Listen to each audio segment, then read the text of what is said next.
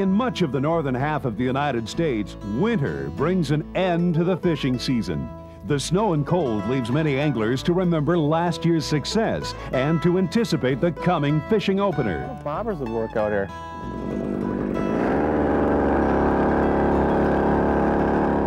But for some, like North American fisherman Steve Panaz, more than a foot of ice covering a lake gives him another opportunity to catch fish. As a competitor, Steve has fished in 2 World Ice Fishing Championships, and he enjoys battling the elements and extra challenges that the sport brings. Recently, Steve and longtime friend Rick Runquist headed out to Walker Bay on Leech Lake fishing deep water humps for walleyes. You know, the thing about these humps is they come up from about 100 feet of water out in these deep areas, and they come up into 40, 45, 50 feet. I just missed the fish. And these fish are up on these things to feed.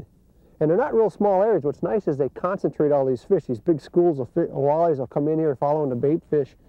And generally, when you find one fish, you find pretty good fishing. Oh, got another one here, Steve. Little one. Might be an eater. They're really going tonight, aren't they? Oh, you know, that last hour, that's a small fish just again. Just got a little hook sideways there. You know, that last hour before dark, just for some reason, it really turns these fish on. One of the keys when you're fishing cold weather like this is to make sure your drag is really, really loose, because a lot of times your guides will freeze up. You can see I got ice forming on these areas in here. And the line itself will freeze onto your spool, so you want to make sure it can give. A lake like Leech, you just never know when that next fish might be a 15, 20 pound pike or oh, that was a good walleye. Or even a real quality walleye. Oh, there's one, Steve. I got one too, Rick. Tunking it pretty good. That a better one? No, it's another small one. Yeah, that's a small one here too. I'm just going to bring it up real small. Little one. You didn't feel that fish. Yeah, mine's about the same size. Look at this. Little guy. Well, it swam away healthy. Good. You know, a lot of ice fishermen like to fish with tip-ups. And what that is a mechanism where you're going to bite the flag flies up. But what I found for walleye fishing is an aggressive approach. We've cut a couple dozen holes here and jigging, and you just move from hole to hole. You actually call the fish in using, you know, baits like the Rapple, the jigging spoon, or the other like lead head jigs and that sort of thing. You call the fish in, so by jigging, it's a more active approach, which helps you keep warm.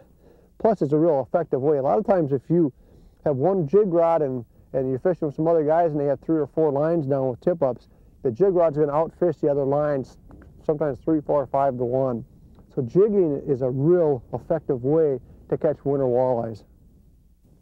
You know, the thing about a winter walleye is when he comes up to the bait, and I've watched it through the hole a number of times, is they're not a real aggressive fish. I mean, they're here to eat, but when a walleye comes up to grab that bait, they come up to it and they suck in actually the water around it. Hey, that's not a bad fish, Rick.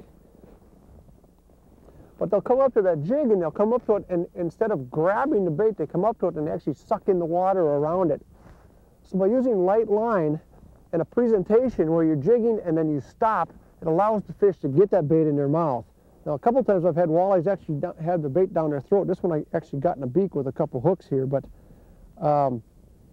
you want a presentation when you're jigging where you can actually stop and let those fish eat the bait. You know, of all the guys I fished with in the winter, Rick has got one of the deadliest walleye strokes, probably because he's been on the water more now than most people do in a lifetime, but he's got this stroke down that these fish here really like. We use a lot of jigging spoons out here, and we use some lead heads, but mostly we use the jigging spoons. And I like to jiggle it, just barely move the end of your rod enough to make the hook swing back and forth. I like to use pieces of minnows, heads and tails, and then give it a pump once in a while and let it settle back down, and then start jiggling it again, and then just let it set quiet again. Every now and then let it drop right on the bottom. The fish, as you know, when you first started here tonight, that when your bait would hit the bottom, you went to pick it up to check to see what the depth was, and there was a fish on it. It grabbed it as soon as it hit the bottom. Yeah, that's a better fish. Nice walleye in there.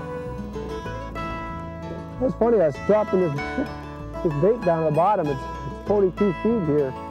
And I thought I hit bottom, and all of a sudden the line started swimming away. So I lifted up, and this fish is already on there.